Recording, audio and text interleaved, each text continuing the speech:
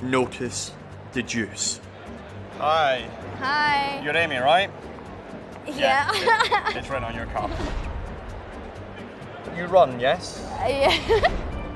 But you have ruptured your Achilles heel at some point. How did you know that? Yes? Perfect. Just yes or no, do you have pets? Yes. Okay, excuse me. It's mice I'm getting. No? I feed it mice. That's why I'm getting mice, right. It's python you have. Yeah. You do, Did I wash my hands? No.